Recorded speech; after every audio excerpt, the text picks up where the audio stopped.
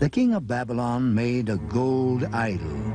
He told the people to pray to the idol. They would be burned in a furnace if they did not pray to it. Shadrach, Meshach, and Abednego would not pray to the idol. They prayed to God. Someone told the king.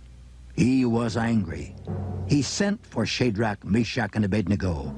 The king told them they would be burned in the furnace. Shadrach, Meshach, and Abednego were not afraid. They knew God would save them.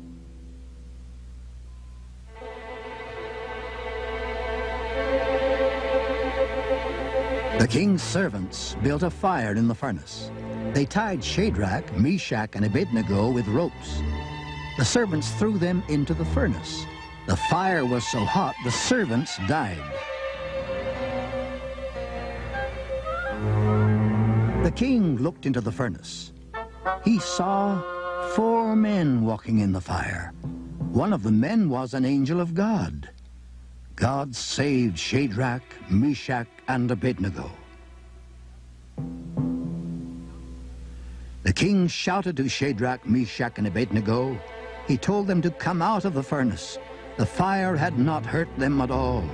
It had not burned their hair or clothes. They did not smell like smoke. The king of Babylon made a law. The law said, no one should say bad things about God. Only God could save men from fire.